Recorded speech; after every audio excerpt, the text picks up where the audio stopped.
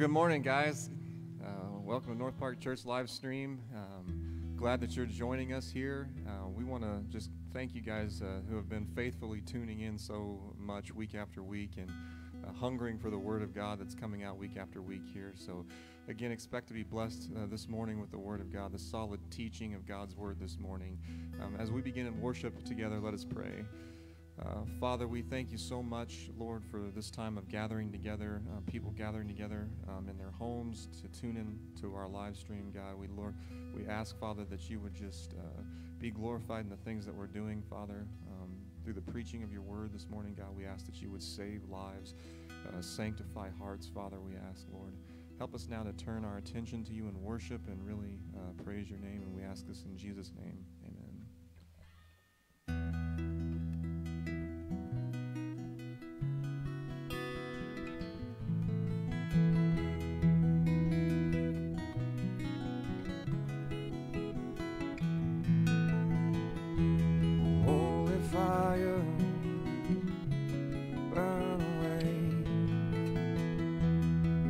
Desire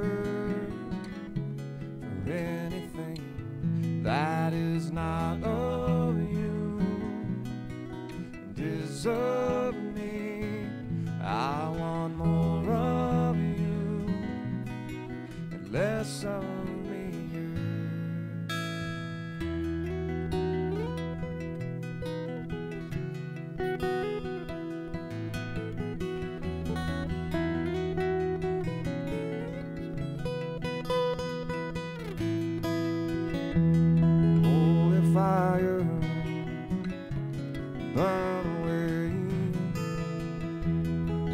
Desire for anything that is not of you and is of me. I want more of you and less of me.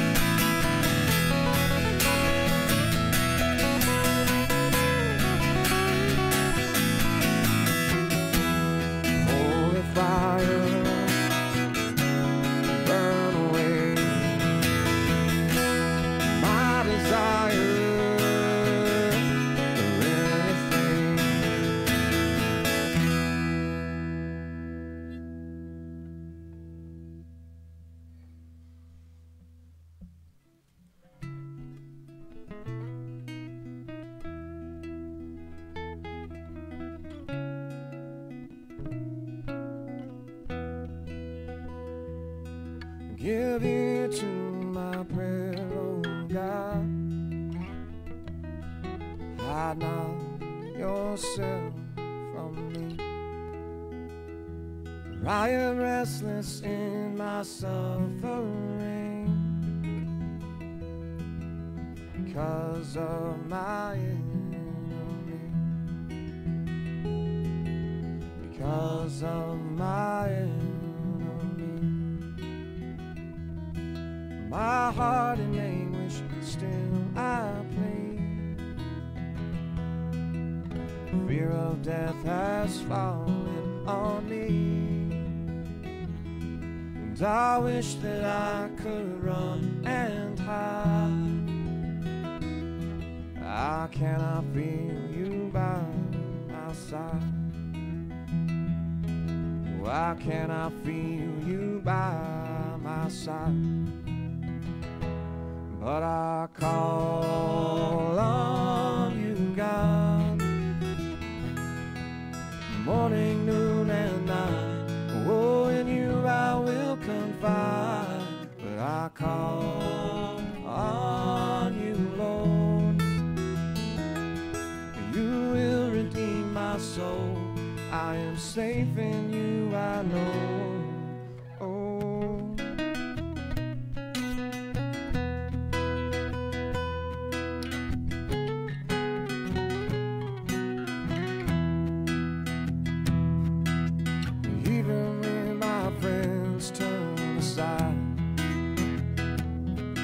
When I needed their help, but I got their pride,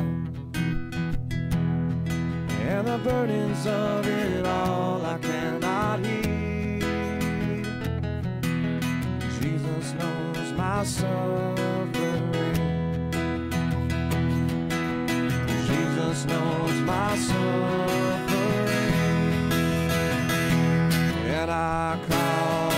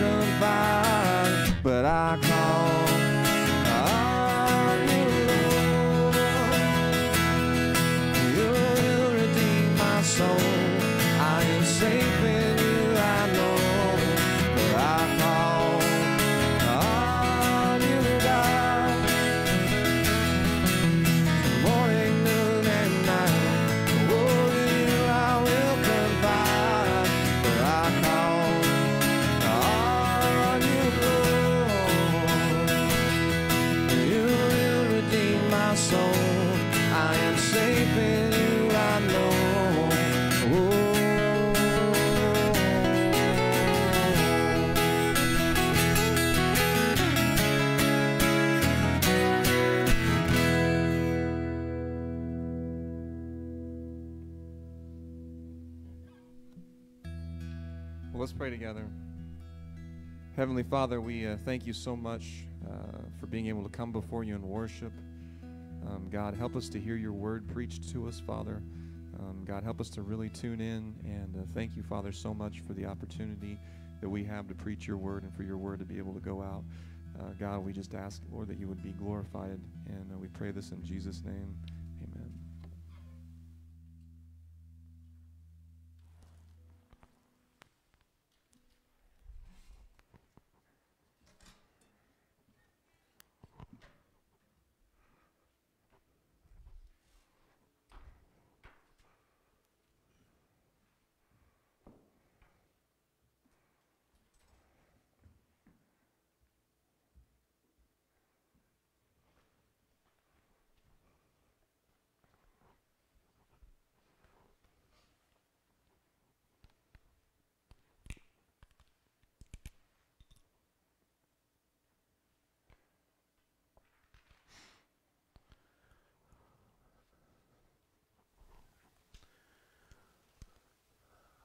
Hearty good morning to you. Great worship again. I pray that worship was powerful to you as it was to me, and leading us into the presence of God and helping us to enjoy the miracle that is the fact that we can call on God morning, noon, and night. We are back to our Kingdom series. This is a series where we are teaching through the Gospel of Matthew. So if you want to open your Bibles to Matthew chapter 8, we arrived at Matthew chapter 8 a couple of weeks before the special time of Easter, when we kind of went back to the resurrection and talked about that. And now we're back to this Kingdom series, Matthew chapter 8. We'll look at verses 14 through 17 today. And remember that Matthew's central focus really, of course, is Christ, but the kingdom of God is the direction that Matthew takes the Christ, the kingdom of God, the kingdom of heaven. Those two terms are synonymous. And a couple of weeks before Easter, as I mentioned, when we came into chapter 8, we ran headlong into one account after another of Jesus healing people. Various kinds of afflictions, various kinds of diseases, Jesus healing people. That all began at the beginning of chapter 8. And that might really bring us a lot of questions. What we're going to end up with is about 2 full chapters of Jesus doing these miraculous signs and wonders with a real emphasis on healing. And what's your position on healing? What do you think about the healings of Christ? What do you think about healing today? Well, I think our text today is incredibly helpful to answer some of those questions. It speaks to the details of Jesus' life, his day-to-day life, and it answers some very curious questions in regard to the miracle of healing. When and where and under what circumstances did Jesus heal? What did that look like in his lifetime, and how do we look at that in ours? If you go to Matthew chapter 8 now with me, Matthew chapter 8, we want to look at verses 14 through 17. So turn there with me, please. Follow along. I'll read this for you, just a couple of short verses here. It begins, "And when Jesus entered Peter's house, he saw his mother-in-law lying sick with a fever. He touched her hand, and the fever left her, and she rose and began to serve him. That evening they brought to him many who were oppressed by demons, and he cast out the spirits with a word and healed all who were sick. This was to fulfill what was spoken by the prophet Isaiah. He took our illnesses and bore our diseases." Stop there with me if you would, please. All 3 synoptic gospels, Matthew, Mark, and Luke, contain this story. Details are added or subtracted in the other gospels, and so we'll use those as well. But our focus here, of course, is Matthew chapter 8, 14 to 17. Jesus is at the center of our text. He should be, always. Jesus is the center of the Gospels. Jesus is the center of Old Testament, New Testament. Wherever you read, Jesus is the center. But in our text, we are also introduced to a character that we have not seen in a while, and that is the character of Peter. Peter's an interesting guy. He shows up again in our text, and we get some details about Peter here that we've not really had in the past. And then Peter and his details sort of fade away in our text, you notice. In light of the healings, they sort of get the center stage next to Jesus then. Healing is the obvious focus of the text. Jesus is healing. What are the rules, though? What are the requirements? You and I both know that the modern Word of Faith movement would say, if you have enough faith, you receive healing. Well, is that what happened in Jesus' ministry? Is that the way he did things? What did Jesus heal and what did he not heal? Well, that's what we're going to look at today. what and where, with a minor on the word where, did Jesus heal? And when we work through those questions, it's great because what we're going to end up with is an answer to the key question, why? Why did Jesus heal? And I think that's so important for us to understand today. So what and where did Jesus heal? Well, first of all, I want you to notice directly from the text, Jesus healed common illnesses. Jesus healed common illnesses. If you look there at verse 14 again, notice that it says that when Jesus entered Peter's house, he saw his mother-in-law lying sick with a fever. He touched her hand and the fever left her. Well, she had a simple fever and Jesus healed her. There was nothing too common, nothing too minor for Jesus to heal. He healed minor illnesses. Now let's talk about the character of Peter for a moment because he sort of gets a moment of limelight here, doesn't he? If you'll notice there, we haven't seen Peter since he was called as a disciple of Jesus back at Matthew chapter 4 and verse 18. That's when Jesus initially was walking by the sea, we're told, Matthew 4:18, and Peter was with his brother there casting his nets into the Sea of Galilee, his brother Andrew with him, and Jesus called him to follow them. Follow me and I will make you fishers of men. You remember that famous verse at Matthew 4:19. He called him to be a disciple. Somebody say disciple. That's important because it's not until Matthew chapter 10, and I'll ask you to turn there if you would, but it's not until Matthew chapter 10 that Jesus gives these disciples authority. At Matthew chapter 10 and verse 1, he gives them authority. Watch this now, Matthew 10 and verse 1, and he called to him his 12 disciples, and gave them authority over unclean spirits to cast them out and to heal every disease and every affliction. Look at verse 2. The names of the 12 apostles are these. Now stop there and notice that these were simply disciples of Jesus. That's what all of us are who have been born again, who follow Jesus. We're disciples. But they became apostles when Jesus gave them authority to do these miraculous things. These powerful signs and wonders that showed who Jesus is. That's when they became apostles. Peter then was one of the 12, chosen, designated, had authority. He's one of the only 12. We need to mention that here as well. When you come over to Revelation chapter 21, we see that the 12 apostles have their names written on the foundations of heaven. It's not as if those are scribbled out or another foundation is made. There's 12 and 12 only. There's 12 apostles who have the authority that Jesus gave them. They're not here anymore. But not only is Peter one of those 12 apostles, but he's one of the three. He's the inner circle. You remember Peter, James, and John were often the inner circle who went with Jesus in special places like the garden where Jesus prayed, or the transfiguration where Jesus was transfigured into his glory for a moment. They witnessed those things. They had the inside scoop, so to speak. They were with Jesus in those situations. Now notice a couple of interesting things about Peter. If you'll look back at our text again, Matthew chapter 8, notice that Peter had a house. Peter had a house. I think it's a key thing to talk about here for a moment. This is where the particular miracles in our story, the healings in our text, take place. They happen at Peter's house. Peter's house was probably in Capernaum. Peter was a fisherman. He fished on the Sea of Galilee. Capernaum was on the Sea of Galilee.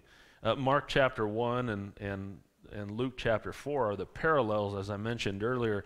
Jesus preached at the synagogue in Capernaum. This is the sequence of events that take us to where we're at right now. So Jesus is in Capernaum. He's preaching in that synagogue. And remember now the story. The people were amazed at Jesus' teaching because he taught as someone who had authority. They were amazed, and they couldn't even believe it was this simple man, but which they shouldn't have believed because it wasn't a simple man. But notice that they were excited about the fact that he had this authority in his teaching as he taught from Isaiah, and not as their scribes. And he left the synagogue after preaching to these people, and he went immediately to Peter's house. That's what those parallel texts teach us. This might have been where Jesus was living, was in Peter's house. That's a possibility. We know that Jesus left Nazareth. He relocated to Capernaum, and we don't know where. He probably lived with Peter and his family. You might recall that Jesus didn't have a home of his own. He told people that when people were coming out of the woodwork to follow him, and Jesus wanted to make sure that they understood that there was a cost to following him. What did Jesus say? Over at a little further down, Matthew 8 and verse 20, he says this, "Foxes have holes, birds have nests, but the Son of Man," Jesus, "has no place to lay his head." There's a cost to following Jesus. He said, "I have no home." Peter, however, did have a home. Another thing to notice about Peter is this: he had a wife. He had a wife. It was his mother-in-law who was ill. So I just stop for a moment and say something relatively controversial, I suppose. I challenge my Catholic friends at this point to consider the fact that your church forbids their clergy to marry, and yet the one you claim as the first pope was married. The Bible gets marginalized when we pay too much attention to tradition and not to the Bible. We need to know what the Bible says about things, and the Bible says that Peter was married, that pastors can marry. Now, that doesn't mean that there's not a cost to following Jesus. If you look at Luke chapter 18, do that with me for a moment if you would, please. Luke chapter 18, we're considering this thought, that this truth that Peter had a wife. If you look over at, excuse me, Luke 18 and verse 28 there, Peter says, "See," he's speaking to Jesus, "see, we have left homes and followed you." And Jesus said to them, "Truly I say to you, there is no one who has left house or wife or brothers or parents or children for the sake of the kingdom of God who will not receive many times more in this time and in the age to come eternal life." Because of this, some argue that, well, Peter and the others left their wives in order to be in pastoral ministry. Well, that's not quite accurate either, because over at 1 Corinthians chapter 9 and verse 5, you can jot that down and look at it later. 1 Corinthians 9 and verse 5, Paul wrote this: "Do we not have the right to take along a believing wife, as do the other apostles and the brothers of the Lord Jesus and Cephas?" Well, Cephas, John chapter 1 verse 42, is Peter. So what do we see there? Apparently it was Peter's practice to, at least at times, take his wife along on his ministry journeys, on his in his ministry, to do his ministry. He took his wife along, at least sometimes. So what did Jesus mean when he said that Peter and the others had left wives to follow him? Well, it simply and plainly means that they left them at home to go do ministry. Same as Billy Graham left Ruth to occasionally go do a crusade, and then he came back home to his wife and kids in his home. God would never tell anyone to permanently leave a spouse and follow him. That would not be following him at all. Listen carefully to that. That would not be following him at all. God hates divorce. Divorce simply means separation. God hates divorce. We're called to lead our families. We're called to be God's men in faithfulness. We lead our families by showing that faithfulness, not by leaving and damaging them and going to do something else. That would never be God's plan.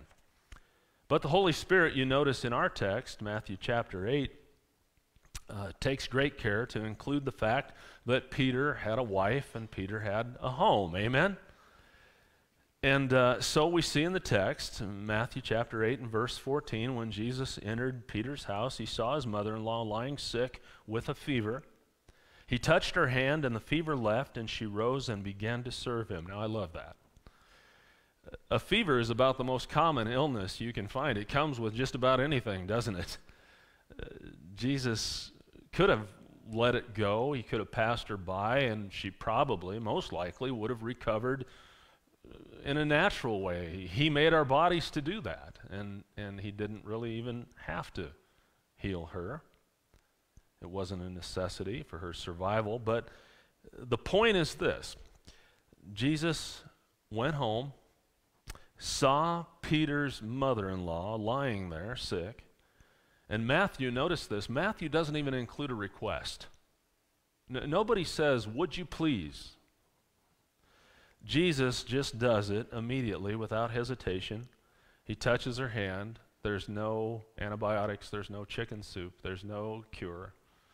He just stopped. He changed his plans. He touched her hand, and she was healed. By the way, isn't it important, too, to notice that she was not only healed of the fever, but she's healed of any ill effects that come with a fever. You and I both know that a fever leaves you a little bit weak afterward, even when the fever breaks, doesn't it? But that's not what happened here. She was completely, fully healed immediately. That word healed in the Greek means restored to health. There's nothing left undone. So she rose immediately and did what? Began to serve him. Serve him. That means at least three things. Number one, it means she was grateful. Right? She was grateful. Don't ever forget who keeps you healthy. Don't ever forget. She was grateful. Secondly, it means that she kept her focus on Christ. I love that. I just love that dearly because watch this now. She didn't get healed and then immediately begin to talk about the fact that, oh, she'd been so sick and people need to feel sorry for me. And she didn't do that, did she? She kept the focus on Christ. Look at what he did. I'm going to serve him. And by the way, that's the third thing that I see there that happened. It means that she understood the purpose of her healing. Do you understand the purpose of yours? Do you understand that when Jesus Christ saves you, that Ephesians chapter 2, verses 8 and 9 tell us that we've been saved by grace through faith? And this is not your own doing. It's the gift of God, not a result of works, that no one may boast. And listen to this. Listen to what it says right afterward. For we are his workmanship, created in Christ Jesus for good works, which God prepared beforehand that we should walk in them. When Christ puts his hand on you, when he shows you who he is, when you're born again, the purpose of that is to serve him. The purpose is to serve him. She knew that, and she got up and she began to serve Jesus. So, Jesus healed common illnesses. But I want you to also notice that Jesus healed complex illness. Jesus healed complex illness. If you look there again at Matthew chapter 8, notice the text again, Matthew chapter 8, and look there at verse 16.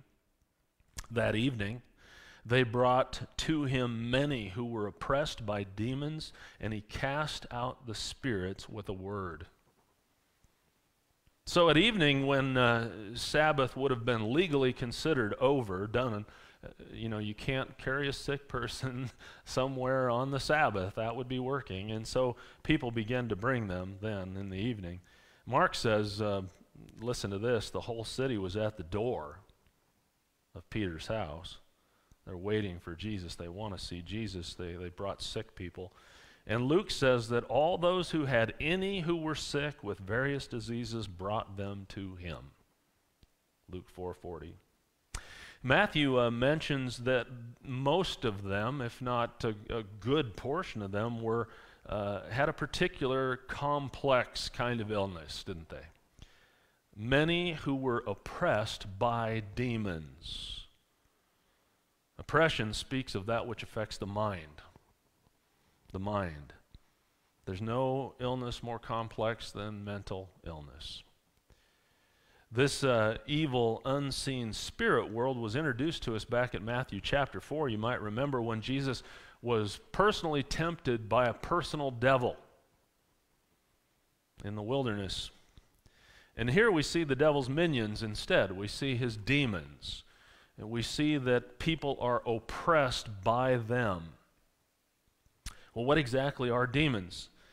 We want to remember that the Bible interprets the Bible. We don't get to say what demons are. The Bible tells us what demons are, and it teaches that demons were originally angels created by God as messengers of God. That's what the word angelos, angel, means, is messenger. But they were also created as ministering spirits to saved human beings. That's what Hebrews 1:14 says. And so part of the messenger job is to help Christians, help those who are true believers, those who are born again. But these particular angels that are known as demons rebelled against God in ages past sometime, and it had to be sometime before Genesis chapter 3 that this took place, because Satan led in the rebellion in which he attempted to make himself equal to God. He attempted to steal God's authority and climb into the throne of God himself and sit on that seat. But Satan, instead, lost the battle, which probably wasn't much of a battle, and 1/3 of the angels who followed him were cast down to earth with Satan, thus becoming fallen angels, or what we know as demons, led by Satan, who is the devil. These are haters of God and haters, the enemies of God's people. They come to only, the Bible says, only to deceive, only to steal, only to kill, only to destroy. Their ultimate goal is possession. You should know that. That's not just a few or a handful of people, but their ultimate goal is possession, whereby an individual is entirely under the control of Satan and his minions. And back at Matthew chapter 8 and verse 16, the phrase oppressed by demons in the ESV is all one word in the original language, and it signifies to be possessed of a demon, to act under the control of a demon. Those who were afflicted in this way expressed the mind, the consciousness of a demon or demons who were indwelling them. And by the way, more than one demon can possess a person. We see that over at Mark chapter 5 and verse 9, where Jesus asks a demon what his name is, and the answer that he gets is Legion, because I am many. There's many demons in this person who's possessed. So in demon possession, the person loses their mind, they lose their personality, they lose their self-control, they lose their psyche to demonic control. Demonic control. Now there are extremes and there are lesser extremes, at least in a society where we accept some things and not others. What I mean by that is, let me show you some expressions of demon oppression, possession. First of all, we see in the text of Scripture hearing voices. We see inhuman strength in some who are possessed. We see cutting, yes, really, cutting as an expression of demon possession, oppression. We see convulsions. We see the desire to harm yourself, even kill yourself, and possibly hurt others. And there are, as I said, in society, other ways of expression that we wouldn't see as so dramatic, but they're just as opposed to God as any other. For example, a spirit of power and approval. We would see that as kind of acceptable in our society, and yet the Bible shows that as a possession issue. These, again, I want to mention these lesser expressions of demonic possession are just as opposed to God as the more extreme appearing expressions. Well, how does this happen? How does this happen? Well, let me give you a few thoughts about some things that make a person an easy target.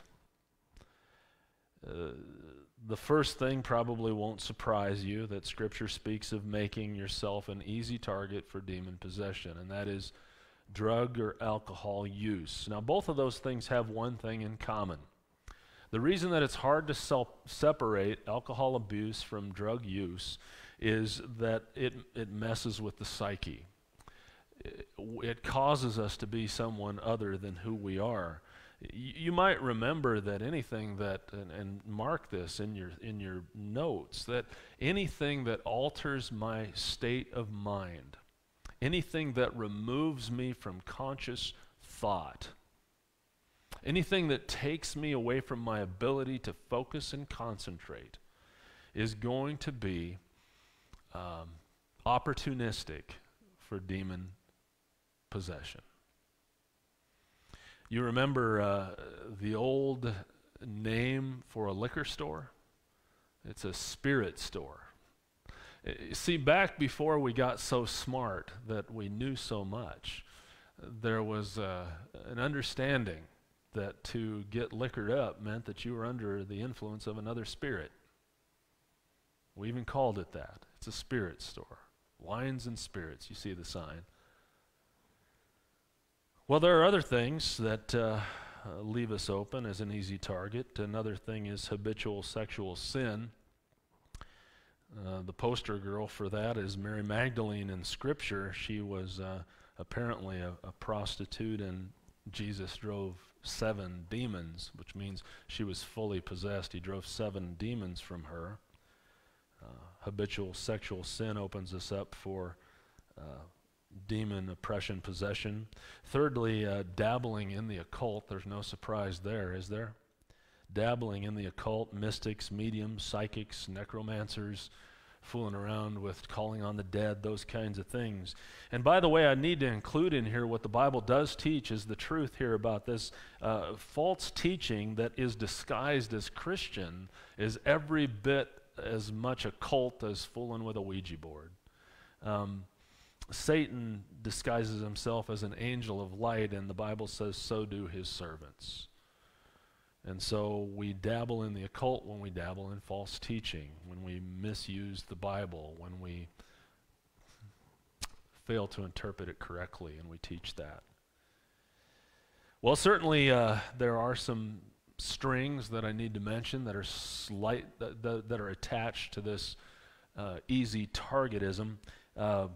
One of them is that being in a home where these are practiced can influence someone to demonic forces. You might say, for example, I've never done any of those things. Why do I struggle so much with this in my life? Why is this such a problem? Well, sin is passed from one generation to the next. That's what the Bible teaches. It's a curse of the generations. And you need to understand, I think we need to understand, it took me years to understand this because the Scripture speaks so clearly on it, and yet it's so hard to get a hold of. You may have a greater susceptibility to certain brands of sin because your parents had that sin in their life. And so we struggle with some things sometimes, and we say, where did that come from? And, well, it was passed down, just like any hereditary thing is, so is sin. When Jesus came into the world, we notice right away, don't we, that activity in the unseen world really heats up. Satan always prowls around like a lion looking for someone to devour, Peter tells us in 1 Peter. But when Christ came into the world, the devil knew that his time was short, and he really cranked it up. It was at an all-time high. In our text, we see God wisely ordered that. Satan and God are not on the same level. No way, no how. Satan is a created being. God is far and above over Satan, and so God allows Satan to do some things for his glory, and that's what happened in Jesus' ministry. Christ shows his power and authority over Satan and sin through control of demons. Notice here that this is so key now. Get a hold of this. Demon possession cannot happen to a saved, born-again person. Saved and born again is the same thing, but I always want to clarify that because so many people say they're saved Unless you're born again, you cannot see the kingdom of God. There's a couple reasons that demon possession cannot happen to a saved person. First of all, the indwelling of the Holy Spirit. Nobody is saved unless the Holy Spirit indwells them, causes them to be able to see who Christ is, opens their eyes, so to speak. And what happens then is you've got a clean spirit in you rather than an unclean spirit. That's what the Bible calls demons. So you cannot be possessed by a demon when the Holy Spirit is in you. You might be pushed around and oppressed and fooled with a little bit, but you can't be possessed. But there's another reason, and I love this. You need to hang on to this. The second reason is because of the implanted Word of God. The implanted Word of God. See, as the Word of God grows in us, see, once we're saved, the Holy Spirit's there. That doesn't change. But what does change is this: we grow. And when we grow because of the Word of God. Jesus said, sanctify them by your truth. Your word is truth. That's how we grow. We're sanctified. That's what that means. We progressively grow. And as it comes in as a seed, the Bible teaches us, Matthew 13, and it grows and it fills us. And as it fills us, there's no more room for demonic possession, oppression. The word grows in us. Therefore, you need to understand, don't you, that it may take some time to reverse the effects of demonic oppression or possession as we grow in Christ. But we certainly do need the Word, don't we? Amen? We need the Word. Matthew chapter 8, verse 16 in our text, that evening they brought to him many who were oppressed by demons, and he cast out the spirits with a word. So, Jesus healed common illness. Jesus healed complex illness. Thirdly, I want you to notice that Jesus healed every illness. Jesus healed every illness. This is a bit startling, but look there at verse 16, if you would, please. Matthew chapter 8 and verse 16. That evening they brought to him many who were oppressed by demons, and he cast out the spirits, watch this though, with a word, and healed what? All who were sick. Matthew says Jesus healed all who were sick. All. That Greek word for all there, just a simple little word, just like it is in English, with 3 letters, means every kind or variety. Every kind or variety. Now in Luke's gospel, Luke chapter 4 and verse 40, he says this, now when the sun was setting, all those who had any who were sick with various diseases brought them to him, and he laid his hands on every one of them and healed them. So, Matthew says all, Luke says every one of them. I say this is startling to consider. In this little phrase, we see that it's absolutely very likely that Jesus healed hundreds of people every day of his 3-year ministry. No one was passed over.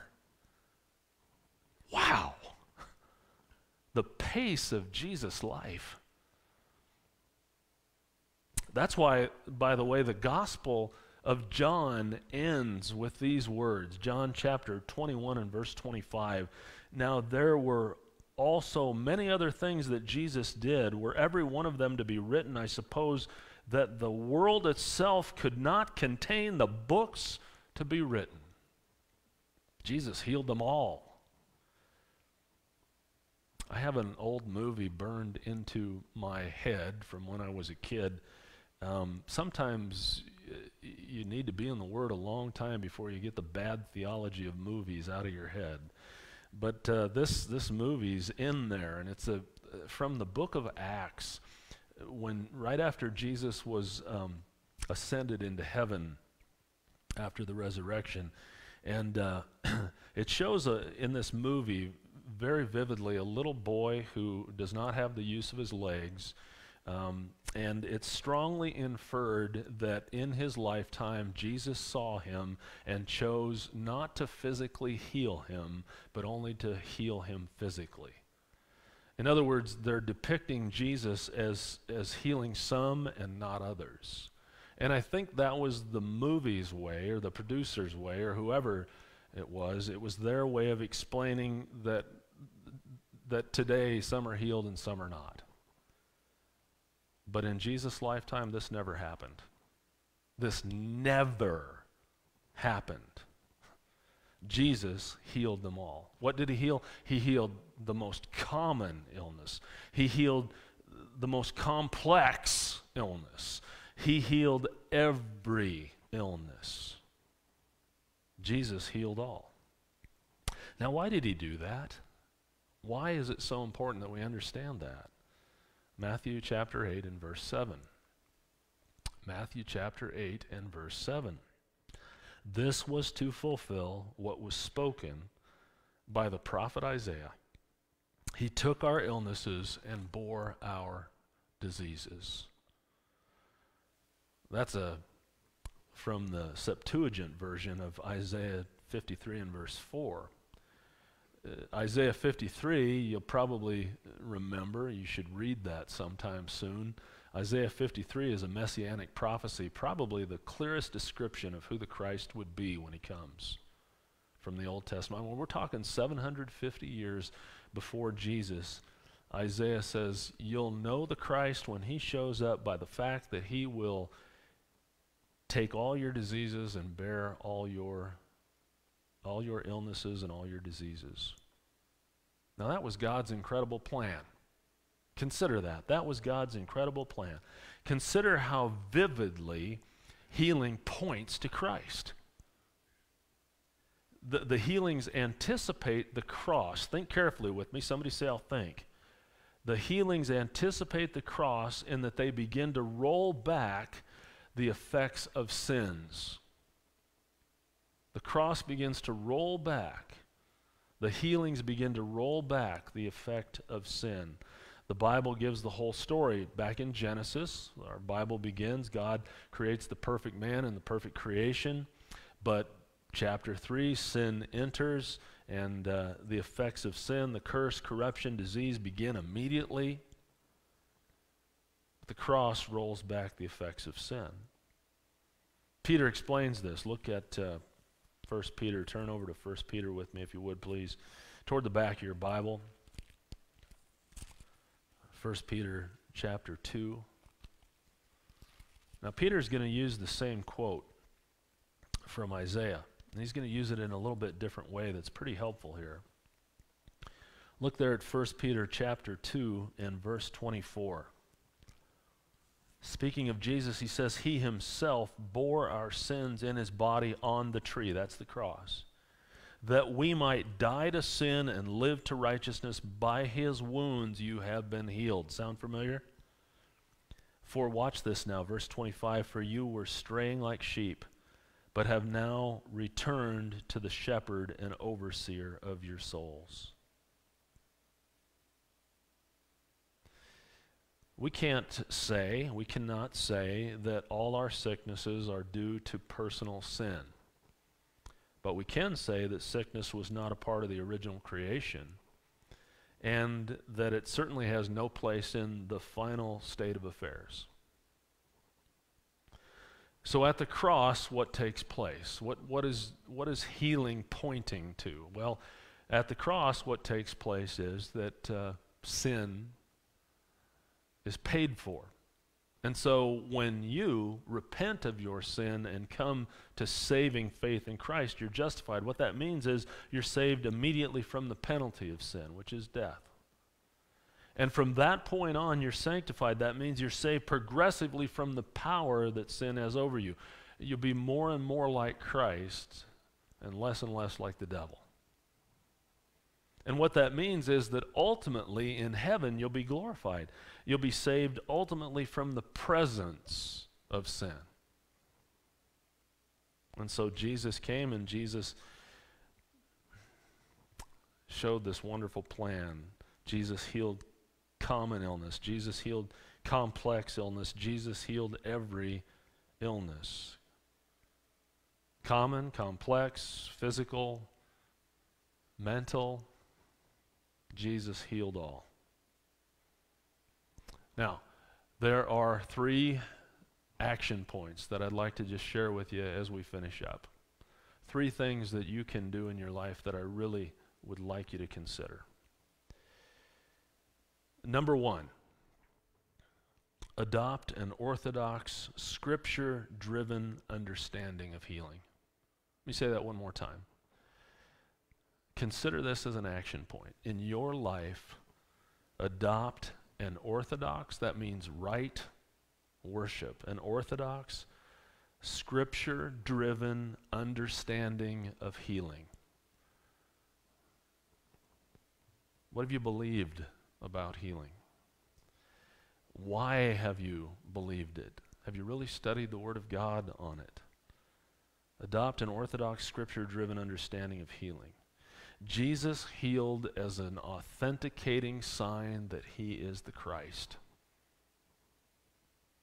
He is the source of life. He is the source of salvation. He healed so that people would know that and come to him for salvation. And then, as we looked, as we studied, we understood that he gave that authority to 12 men, 12 apostles, to do exactly the same thing, to authenticate their authority in the Word of God until the Word of God would be complete. Now the authority is in the Word of God, the Bible. Consider adopting a scripture-centered understanding of healing. Turn over to John chapter 10 for just a moment, would you please, as we finish up. John chapter 10.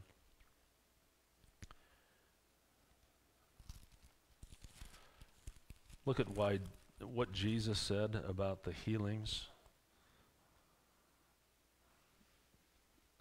that he performed. John chapter 10, please look at verse 37. Jesus explains, "If I am not doing the works of my Father, then do not believe me." Well, nobody could deny that he was doing the works of his Father. Watch this. "But if I do them, even though you do not believe me, believe the works, that you may know and understand that the Father is in me and I am in the Father."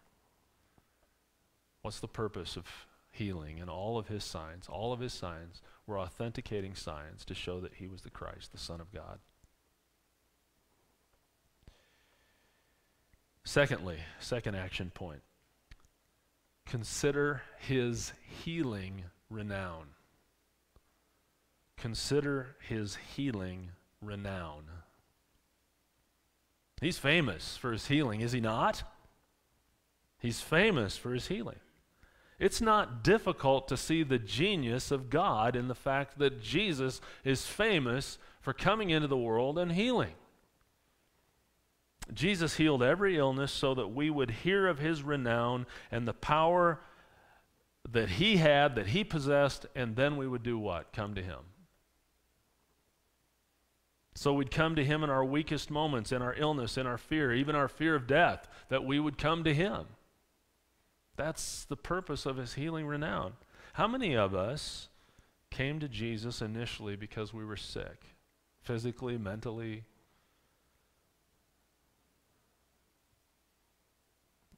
The text of our text today says they brought them to him because they knew. They knew of his authority. How many are coming to him now because of COVID-19?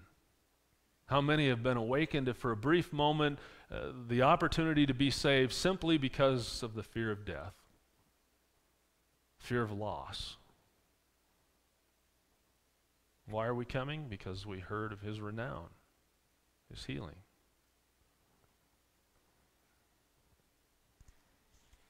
He can save. Thirdly, third action point, simply this: repent of your sins and trust in Jesus Christ.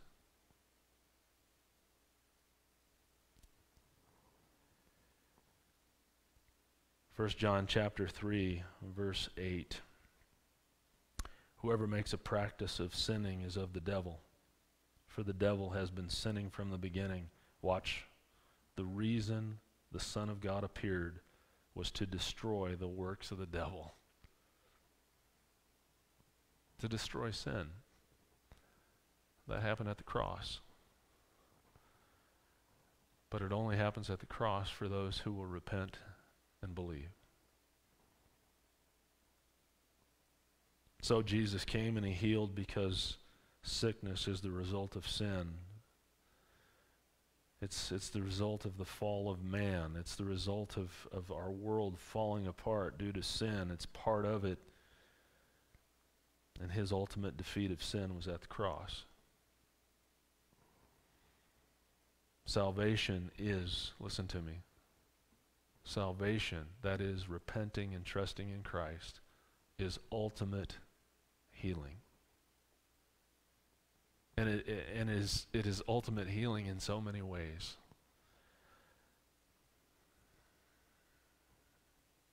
In order to be saved, you must come to Christ. It's ultimate healing because ultimately we'll be with Christ and we'll be out of the presence of sin. But do you know that right now, in this very moment, when you repent and you trust in Christ, when you are born again, what happens is your life begins to change. Your affections begin to change. Your heart begins to change. And what happens then is, you know what? I would love to be healed physically. That would be great. But you know what? It's not near as important anymore to me. It's not near as important as the fact that God has changed my heart and my mind, that I'm full, that I'm happy, that I'm ready to do something more with my life than only care about myself. There is just nothing better than being saved. Oh, I look forward to the day of being with Jesus when I'm whole and my body is whole and everything's good and it doesn't hurt anymore, but mostly because I get to be with Jesus face to face. Look, what is this but an opportunity to come to Christ and be saved? I pray that this teaching time today, just as it was in Matthew chapter 8, is a time when you are brought to Jesus, because that is the place, the only place where salvation happens. Will you pray with me? Father, I'm grateful, God, that you are a saving God, that you are mighty to save. Father, I ask that you would save many today, that you would use what has been taught here, that you would use your word, that you would use the worship far beyond any human means, that you would use it, God, to go out and by your Spirit cause people to repent of sin, to turn. That means to turn from sin and to look to Jesus. Oh, I pray, God, that you would save many, please. Lord, we confess it's a fearful time, but you give peace. When you save, you give peace in the worst of times, in the hardest of times, in the worst of loss. You give peace. Father, we continue to pray, Lord, that you would cause many to turn from sin and to turn to Christ. And then I pray, God, for their comfort. I pray that they would find in you, the peace and comfort that only you can give, the Prince of Peace. Not peace like the world gives, but your peace, the peace of Christ. Let it rule in their hearts, Father. Let it rule in their minds. Father, I know that there may be those who are struggling with desperate thoughts angry thoughts, frustrated thoughts. Perhaps there are those who are listening who are dealing with some of the things that we talked about, expressions that are so difficult on the inside. Father, through salvation, through repentance of sin and turning to Christ, you even give peace of mind. We ask that they would find it in you. We ask that they would find it in you, that they would take these beginning steps to trust in you. Father, thank you for your love. Thank you for your care. Thank you for Jesus, the founder and the finisher of our faith. All glory be to him today. In Jesus' name, amen. Amen. Well, I am so glad you joined us today. I pray that the worship and the word was powerful and effective in your hearts and minds today. Thank you for being with us. I'm imagining that you're with us, and it's great to have you. Thankful to be able to continue to bring this. Really grateful to these guys that have put this together so that it works so well. Just want to continue to pray that we are growing in a way that God means us to through this tough time. You know, don't you? Just like I know that God is sovereign and things don't happen for no reason. And so we really pray that God is accomplishing what he wants. I want to remind you that we have a couple of hardworking pastors who are putting content out for life group. And so, you know, maybe you're not normally even in a life group, but look, you can tune into that life group. You can even do that at the convenience of your own time when you have quiet time alone. And you can study the Word of God that we looked at today a little bit deeper, and that'll be online tomorrow. Look for 180, the normally Thursday night, 7 o'clock recovery ministry. Remember, we're all slaves to sin, and so recovery is for all of us. We need to have our lives recovered. God needs to do that in our life. We don't really have control. And so look for that content. That's also put out early in the week. I believe it's Tuesday. Is that right? Tuesday. And so watch for that content. Good stuff. And the notes are available for all of that also on our Facebook page, so watch for those things. And these days, that's kind of the only announcements we have. So, been good to be with you today, and I pray we'll see you soon.